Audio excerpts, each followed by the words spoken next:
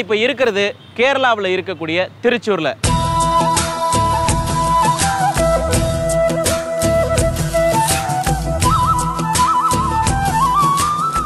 நான் எதுக்காக இங்கே வந்திருக்கேன்னு கண்டுபிடிச்சிருப்பீங்களே. ஓணம் திருவிழாவை கொண்டாடுறதுக்கும் ஓணம் சத்யா விருந்த ருசி பார்க்கறதுக்கும் தான். பார்க்கலாமா?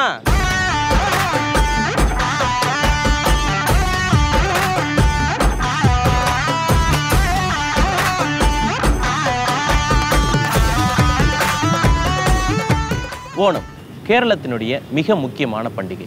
தமிழர்களுக்கு எப்படி தைப்பொங்கல் அறுவடை திருநாளோ அதே மாதிரி கேரள மக்களுக்கு இந்த ஓணம் பண்டிகை. இந்த ஓணம் பண்டிகையினுடைய பின்னணியில் சமுத்திர பத்மராஜா, சேரமான் பெருமான், தானியத்தேவன், பரசுராமர் ஆகியோருடைய கதைகள் சொல்லப்படுது. இருந்தாலும் மிக முக்கியத்துவம் வாய்ந்த எல்லோராலும் ஏற்றுக்கொள்ளப்பட்ட கதை அப்படின்னா மகாபலியினுடைய கதை தான். பண்டைய காலத்தில் கேரளத்தை சிறப்பாக ஆண்டு வந்த மன்னன் மகாபலி. அவனுடைய ஆட்சியில் நிஜமாகவே மக்கள் மிகுந்த மன நிம்மதியோடும் சந்தோஷத்தோடும் எந்த குறையுமின்றியும் வாழ்ந்து வந்தார்கள். ஏற்றத்தாழ்வு ஜாதி பேதம் இல்லாமல் ஒரு குடிமக்களாக வாழ்ந்து வந்தார்கள். அது கேரளத்தின் வசந்த காலம். இப்பேற்பட்ட மன்னன் மகாபலியை சோதிப்பதற்காக மகாவிஷ்ணு வாமன அவதாரத்தில் வந்தார். தனக்கு 3 அடி நிலம் வேண்டும் என்று கேட்டார். மகாபலி மன்னனும் சம்மதம் தெரிவிக்க வாமன அவதாரத்தில் இருந்த விஷ்ணு விஸ்வரூபம் எடுத்து உலகை 2 அடியில் அளந்தார். 3வது அடி எங்கே வைப்பது என்று விஷ்ணு கேட்க தன் தலையில் வைக்கச் சொன்னார் மகாபலி. அப்படி நான் வைத்தால் நீ இறந்து விடுவாயே, அதற்கு முன் உனக்கு என்ன வரம் வேண்டுமோ கேள் என்று சொல்ல மகாபலி ஒவ்வொரு ஆண்டும் திருவோண நன்னாளில் நான் இந்நாட்டு மக்களை சந்திக்க வருவதற்கு வரம் வேண்டும் என்று கேட்டார். விஷ்ணுவும் வரமளித்துவிட்டு மகாபலியின் தலையில் 3வது அடியை வைத்தார் என்பது புராண கதை. உலகின் ஆகப்பெரிய விருந்து அப்படின்னு இந்த ஓணம் சத்யாவை சொல்லலாம். சத்யா அப்படின்னா மலையாளத்தில் பெரு விருந்து அப்படிங்கிறது தான் பொருள். இந்த விருந்தில் 64 வகையான பதார்த்தங்கள் கண்டிப்பாக இருக்குமாம். இது கேரளத்தின் பகுதிக்கு ஏற்ப கூடுதல்களாகவோ குறைச்சல்களாகவோ இருக்கும் அப்படின்னு சொல்றாங்க. பெரும்பாலும் இந்த சத்யா விருந்து சுத்த சைவமாகத்தான் இருக்கும். வடக்கு கேரள பகுதிகளில் இந்த ஓணம் சத்யா விருந்தில் அசைவ பொருட்களும் வைக்கப்படுகிறது. மகாபலி இந்த மக்களை பார்க்க வரும் பொழுது மக்கள் சந்தோஷமாக இருப்பதை காட்டுவதற்காகத்தான் இந்த ஓணம் சத்யா விருந்து. என்னோட இருக்கிறது திருச்சூரை சேர்ந்த ராமச்சந்திரன் அவர்கள். 25 வருஷமாக திருச்சூர்ல சுவாமிஸ் கேட்டரிங் சர்வீஸை நடத்திட்டு இருக்கிறாரு. சமையல் கலையில விற்பனர். எனக்காக அவரு ஓணம் சத்யா விருந்து செஞ்சு காமிக்கிறேன் அப்படின்னு சொல்லியிருக்கிறாரு. செஞ்சு தருவீங்களா? ஓணம் சத்யா நம்மளுக்காக பரபரப்பு ரெடி ஆயிட்டு இருக்கு. என்ன செய்றீங்க சார்? கூட்டுக்கறி. பாரம்பரிய ஓணம் சத்யா விருந்துல மொத்தம் 64 வித பதார்த்தங்கள் அப்படின்னு சொன்னேன். கொஞ்சம் மூச்சை பிடிச்சுக்குங்க. அதெல்லாம் என்ன அப்படின்னு சொல்லிடுறேன். முடிஞ்சா எண்ணவும் செய்யுங்க. பருப்பு, நெய், ரசக்கதலி, பப்படம், எலும்பிச்சை, அவியல், துவரன், காலன், ஓலன், இஞ்சி புளி, கூட்டுக்கறி, நேந்திரம் வற்றல், சக்கை வற்றல், சக்கை உப்பேரி, மிளகு நேந்திரம், சம்பா அரிசி சாதம், பரங்கிக்காய் சாம்பார், எரிசேரி, புளிசேரி, உள்ளித்தீயல், ரசம், பாலடை பிரதமன், பருப்பு பாயாசம், இளநீர் பாயாசம், சேனை பாயாசம், கோதுமை பாயாசம், கடலை பாயாசம், தடியங்காய் பாயாசம், பால் பாயாசம், வல்சியம், இலையடை, சம்மந்தி, கொத்துமுந்தரி, மாலாடு, நெய்யப்பம், பழம்பொரி, கிச்சடி வகைகள், பச்சடி வகைகள், முறுக்கு, சொதி, நார்த்தங்காய் கறி, இஞ்சி புளி, மாங்காய் கறி. அப்பாட, நான் சொன்னதுலயும் 4-5 விட்டு போயிருக்கலாங்க. கடைசியா வெத்தலை தாம்பூலமும் இந்த விருந்துல உண்டு. என்னோட இருக்கிறது திருச்சூரை சேர்ந்த இந்திரா பிரபாகரன் அவர்கள். வணக்கம் சேச்சி. இப்போ எங்களுக்காக ஓணம் ஃபுட் ஸ்பெஷல் என்ன செய்ய போறீங்க? பாலட பிரதமன். இந்த பாலட பிரதமன் செய்யறதுக்கு என்னெல்லாம் இன்கிரீடியன்ஸ் வேணும்? பால், പഞ്ചസാര, പച്ചരി പൊടിച്ച് അത് ദോശമാവ് രൂപത്തിലാക്കിയിട്ട് അതിൽ 3 ടീസ്പൂൺ വെളിച്ചെണ്ണയും ഒരു 2 ടീസ്പൂൺ പഞ്ചസാര ഇട്ട് ഇളക്കി അത് മാവ് രൂപത്തിലാക്കിയിട്ട് ഇല, വാഴയില അതിന്റെ പുറത്ത് അണിയുക. ஓகே, நான் இப்போ கரெக்டாக சொல்கிறேன்னா பாருங்க. பச்சரிசியை மாவு பண்ணிட்டு அந்த மாவுல கொஞ்சமா ஒரு 2-3 ஸ்பூன் சர்க்கரை, அதுக்கப்புறம் கொஞ்சமா 2 ஸ்பூனுக்கு வெளிச்செண்ணெய், தேங்காய் எண்ணெய் போட்டுட்டு நல்ல தோசை பதத்துல கரைக்கணும். அந்த கரைச்சதை ஒரு வாழை இலையில ஊத்தணும். ஊத்துனதை அப்படியே சுத்தி கட்டிடணும். கட்டிட்டு அதுக்கப்புறம் திளச்ச வெள்ளத்துல ஓகே தண்ணி கொதிக்க வச்சு அதுல வந்து வேக விடணும். எவ்வளவு டைம் வேகணும்? அது 20 மினிட். வெந்ததுக்கு பிறகு அதை என்ன பண்ணணும்? பச்சை வெள்ளத்துல, நல்ல பச்சை தണുത്ത வெள்ளத்துல இடு. நல்ல குளிர்ந்த தண்ணியில போடணும். போட்டதுக்கு அப்புறம் அதை எடுத்துடலாமா? எடுத்து கழுகி அந்த அடையை மட்டும் எடுத்து என்ன பண்ணணும்? அரிப்பா അതിനെ പ്രസ് ചെയ്ത് ചതുര രൂപത്തിൽ வலையில நல்லா பிரஸ் பண்ணி இந்த மாதிரி குட்டி குட்டியா நம்ம எடுத்து வச்சுக்கணும். இதுதான் வந்து அடை இல்லையா? இது எவ்வளவு பாலுக்கு எவ்வளவு அடை எடுக்கணும்? எவ்வளவு பஞ்சசாரா? 2.5 லிட்டர் பாலில் 1/2 கிலோ பஞ்சசார. இது பிரதமனே இந்த அடை 300 கிராம் 300 கிராம் அடை அளவுக்கு எடுத்துக்கணும். ஓகே, ஃபர்ஸ்ட் பாலை கொதிக்க வைக்கலாமா? ஓகே, ஃபர்ஸ்ட் பால்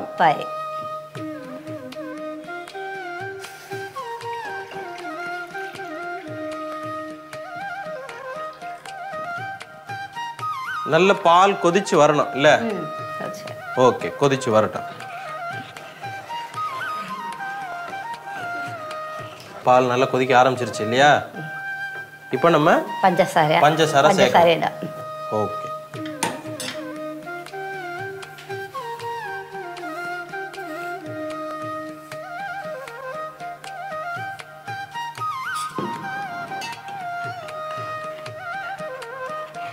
തിളച്ച് വറ്റണം. வத்தி வரணும். நம்ம பால் வத்துற வரைக்கும் வெயிட் பண்ணணும். வெயிட் பண்ணுவோமா? வெயிட் பண்ணலாம். எதை விட்டு கொடுத்தாலும் கேரள மக்கள் ஓணம் சத்யா விருந்த மட்டும் விட்டு கொடுக்க மாட்டாங்க. காணம் வித்தும் ஓணம் உண்ணணும் அப்படிங்கிறது கேரளத்து பழமொழி. காணம் அப்படின்னா மலையாளத்தில் சொத்து அப்படிங்கிறது பொருள். சொத்தை வித்தாவது ஓணம் சத்யா விருந்த சமைச்சே தீரணம் அப்படிங்கிறது கேரள மக்களுடைய வழக்கம். இப்போ ரோஸ் கலராகி பால். இப்போ கிட்டத்தட்ட ரோஸ் கலராகி இப்போ நம்ம இனி அடைய நம்ம அதில் சேர்க்க போகிறோம்.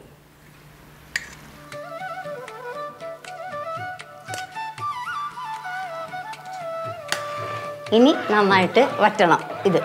இதுக்கு எவ்வளோ நேரம் பிடிக்கும்? ஒரு அரை மணிக்கூர் ஆகும். ஓகே,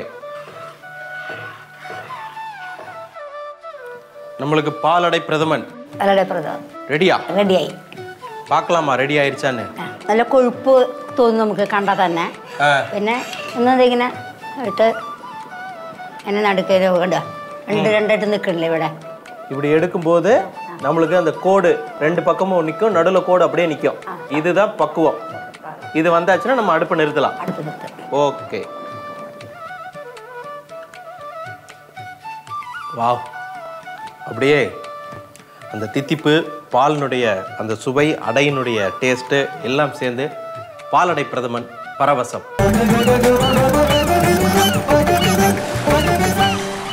ஒவ்வொரு மலையாள ஆண்டின் முதல் மாதமான சிங்கம் மாதத்தில் அஸ்த நட்சத்திரம் தொடங்கி திருவோண நட்சத்திரம் வரைக்கும் 10 நாட்கள் ஓணம் பண்டிகை கொண்டாடப்படுகிறது. இந்த 10வது நாளில் மகாபலி ஊர் மக்களை சந்திக்க வருகிறார் என்பது மலையாள மக்களின் நம்பிக்கை.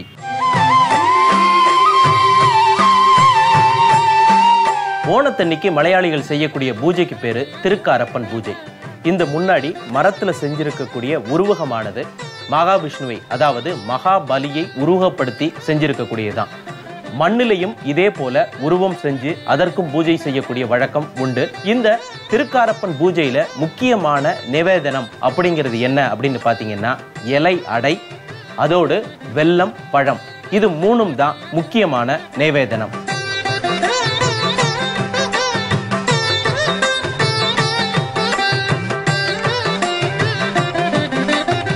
என்னோட இருக்கிறது திருச்சூரை சேர்ந்த உஷா ராமச்சந்திரன் அவர்கள். வணக்கம். இப்போ என்ன செய்ய போறீங்க நீங்க? கேரளா ஸ்பெஷல் காளான். இந்த காளானுக்கு என்னெல்லாம் இன்கிரீடியன்ஸ் தேவை? குருமிளகு தண்ணி, மிளகு பொடி கரைச்ச தண்ணி, அப்புறம் சேனக்கிழங்கு, நேந்திரக்காய, மஞ்சள் தூள், உப்பு, தயிர், தேங்காய் மசியல், தேங்காய், பச்சை மிளகு, ஜீரகம் சேர்த்து அரைச்ச மசியல், வெந்தயப்பொடி, நெய், கடுகு, தேங்காய் எண்ணெய், கருவேப்பிலை. இப்போ நம்ம காளான் செய்யலாமா? செய்யலாம், ஆரம்பிக்கலாம்.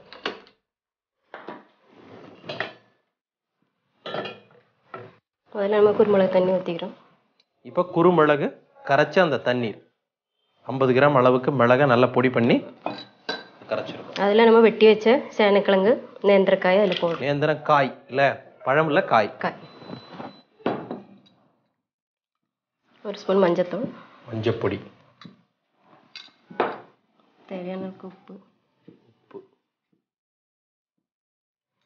இனி அது வேகட்டும். இது வெந்து வரணும் இல்லையா? ஓகே, இது வெந்து வரதுக்கு எவ்வளவு டைம் எடுக்கும்? 10-15 நிமிஷம் ஆகும். இந்த குருமிளகு தண்ணி எல்லாம் வத்தணும். வத்தி வரணும். அது வரைக்கும் நம்ம வெயிட் பண்ணணும். வெயிட் பண்ணலாம். புலிக்களி, கைக்கொட்டுக்களி ரெண்டுமே ஓணத்தினுடைய முக்கியமான கொண்டாட்டங்கள். 4வது நாள்ல சிகப்பு, கருப்பு, மஞ்சள்னு உடலெங்கும் புலி மாதிரியான படத்தை வரைஞ்சுக்கிட்டு நடனம் ஆடுவாங்க. இந்த புலிக்களிங்கிற நடனம் சுமார் 200 ஆண்டுகளுக்கு முன்பு கொச்சியை ஆண்ட மன்னன் ராமவர்ம சக்தன் தம்புரானால் ஓணம் விழாவில் ஆரம்பித்து வைக்கப்பட்டது.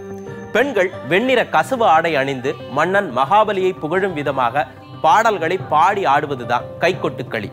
பெண்கள், குழந்தைகள் ஆடி மகிழக்கூடிய ஓணம் ஊஞ்சலும் இந்த கொண்டாட்டத்துல ஒரு அம்சம்.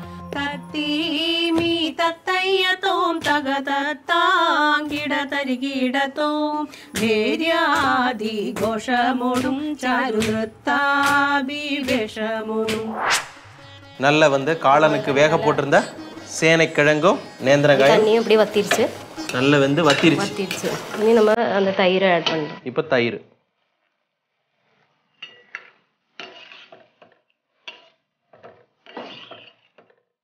இதே மாதிரி இந்த தயிரும் இந்த காயில பிடிக்கணும். ஃபுல்லா வத்தணும். தயிரோட புளிப்பு அந்த காயில பிடிக்கணும்.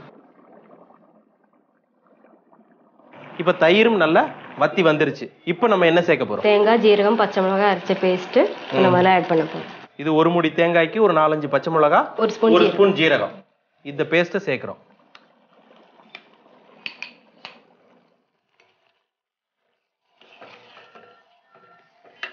இப்போ இந்த பேஸ்ட் சேர்த்ததுக்கு பிறகு எவ்வளவு நேரம்? ஒரு கொதி வந்தா போதும். ஒரு கொதி வந்தா போதும். அவ்வளவுதான், ஆஃப் பண்ணிடலாம். அவ்வளவுதான். இப்போ அடுப்பை ஆஃப் பண்ணி நிறுத்திடலாம். இப்போ இந்த பக்கத்துல தாளிப்பு போடணும் இல்லையா?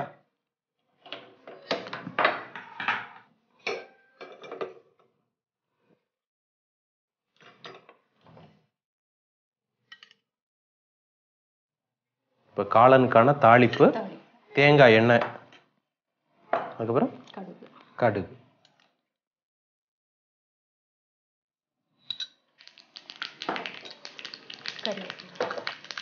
இதோடைய கருவேப்பிலையும் சேர்த்துக்கிறோம். இப்போ நம்ம வந்து கடுகு, கருவேப்பிலையை தாளிச்சு போட்டுட்டோம். இப்போ இதுக்கு அடுத்தது இனி கொஞ்சம் நெய்யில வெந்தய பொடி தாளிச்சு போட போறோம். நெய். இது எவ்வளவு வெந்தய பொடி போடணும்? ஒரு 1/2 ஸ்பூன் போட்டா போதும். இப்போ நெய் சூடாயிருச்சு, வெந்தய பொடியை போட்டுட்டோம்.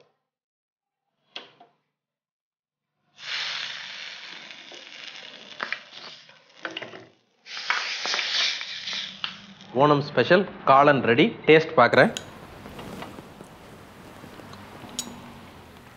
வா, இந்த மிளகுனுடைய காரம், அந்த புளிப்பு, தயிரினுடைய புளிப்பு அப்படியே எச்சில் ஊறுது. வெந்தயத்தினுடைய டேஸ்ட்டு, மொத்தத்தில் இந்த காளான் கலக்கல்.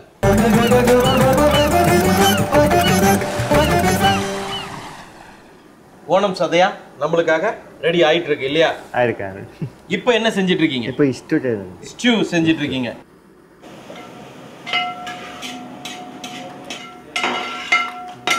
இந்த ஓணம் பற்றிய குறிப்புகள் பழந்தமிழ் இலக்கியங்கள்ல நிறையவே இருக்குது.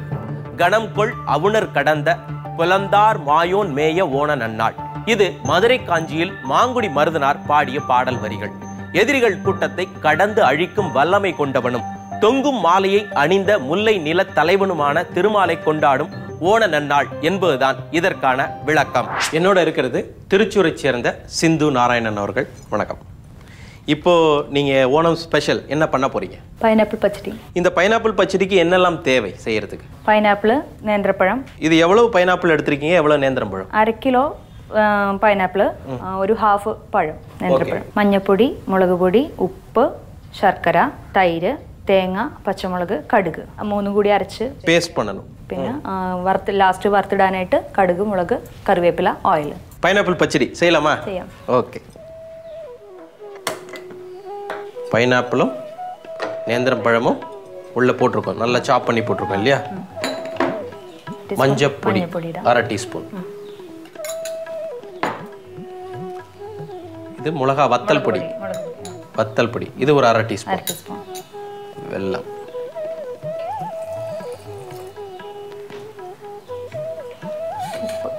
உப்பு, வெல்லம் ஒரு அச்சு.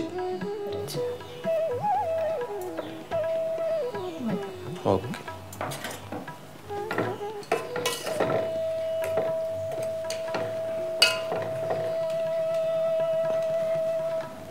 உப்பு வெல்லம் எல்லாம் போட்டிருந்தோம். எல்லாம் ஒன்று சேர்ந்துருச்சா? ഒന്ന് പതുക്കൊന്ന് സ്മാഷ് ചെയ്ത് കൊടുക്കാം. ഓക്കെ. നമുക്ക് ഇതിൽ തൈര് ചേർക്കാം. ഇതിൽ കൊഞ്ചമാ തൈര്.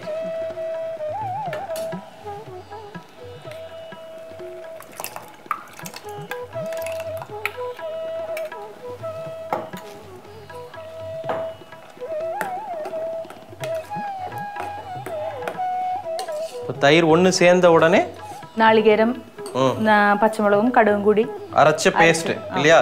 இது அரை முடி தேங்காயில ஒரு 4-5 பச்சை மிளகாயும் ஒரு ஸ்பூன் கடுகும் சேர்த்தது.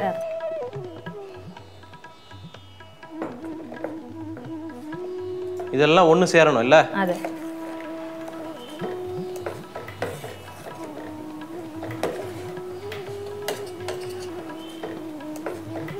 நல்லா தலைச்சி வந்தாச்சு இல்ல? இப்போ அடுப்பை சிம் செய்யலாம். ஓகே. இப்போ தாளிக்கணும் இல்ல? ஓகே. தேங்காய் எண்ணெய்,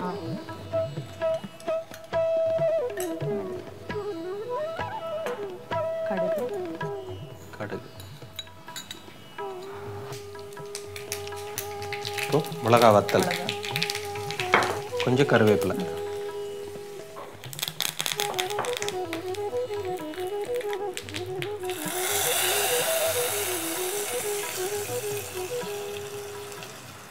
பைனாப்பிள் பச்சடி ரெடி ஆயிருச்சு.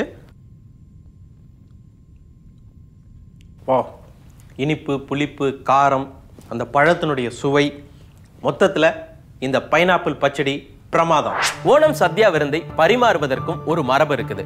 அதன்படி அந்த வரிசைப்படி தான் பரிமாறணும். இலையினுடைய இடது புறத்திலிருந்து வலது புறத்திற்கு பரிமாற வேண்டும். இலையினுடைய இடது மேற்புறத்துல கொஞ்சம் உப்பு, நேந்திரங்காய் உப்பேரி, அதற்கு பிறகு சக்கை வரட்டி வைப்பாங்க. அதற்கு பிறகு ஊறுகாய் வகைகள், அடுத்தது கிச்சடி வகை, அடுத்தது அவியல், பிறகு துவரன் பரிமாறுவாங்க. அடுத்தது சுவையான விஷயம் ஓலன், காளன், எரிசேரி, புளிசேரி பரிமாறுவாங்க. இலையினுடைய வலது பகுதியில 2 பப்படம், அடுத்ததாக ரசகதலி பழம் எடுத்து வைப்பாங்க. சிலர் 2ஆக வெட்டப்பட்ட எலும்புச்சையும் சேர்த்தே வைப்பாங்க. எதிலாவது புளிப்பு குறைவாக இருந்தால் பிழிஞ்சிக்கிறதுக்கு தான் இந்த எலுமிச்சை. அதற்கு அடுத்ததாக இலையின் மத்தியில் சாதம் பரிமாறப்படும். நல்ல குண்டு குண்டாக இருக்கக்கூடிய சம்பா அரிசி சாதம். முதல்ல பருப்பு, நெய், அப்பளம் சேர்த்து சாப்பிட வேண்டும். அடுத்தது சாம்பார், அதற்கு அடுத்தது குழம்பு, அதற்கு அடுத்தது பரங்கிக்காய் சாம்பார் பரிமாறுவாங்க. சிலர் புளிக்குழம்பும் பரிமாறுவாங்க. அடுத்தது அடைப்பிரதமன், சில பாயாச வகைகள். இதற்கு பிறகு ரசம், கடைசியாக சம்பாரம், அதாவது இஞ்சி, எலுமிச்சை, கருவேப்பிலை எல்லாம் சேர்க்கப்பட்ட நன்கு புளித்த மோர்தான் சம்பாரம். பப்படம், பைனாப்பிள் பச்சடி, அவியல், பாலட பிரதமன், ரசம், சாதம், தயிர், கூட்டுக்கறி, நெய், தயிரிஞ்சி, துவரன், ஸ்டியூ, சாம்பார், காளன், பருப்பு, உப்பேரி, நேந்திரங்காய் சிப்ஸ், வெங்காயம் கிச்சடி, ஊறுகாய், புளியிஞ்சி, நேந்திரம் பழம். ஓணம் சத்யா விருந்து ரெடியா இருக்கு. டேஸ்ட் பார்க்கலாமா?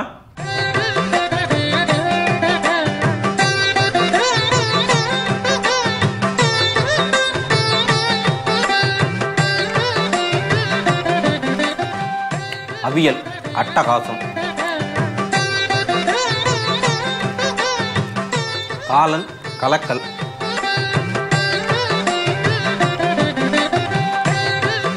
Stew super.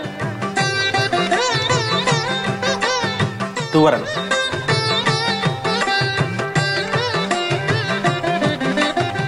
தூள்,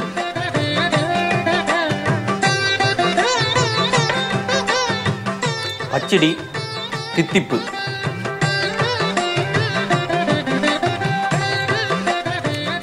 கிச்சடி கில்லி. மொத்தத்துல ஓணம் சத்யா விருந்து சூப்பரோ சூப்பர். ஓணம் சத்யா விருந்து எப்படி இருந்தது? செம இல்ல? மீண்டும் மற்றொரு நிகழ்ச்சியில் வேறொரு உணவோடும் வரலாறோடும் உங்களை சந்திக்கின்றேன். பாய்.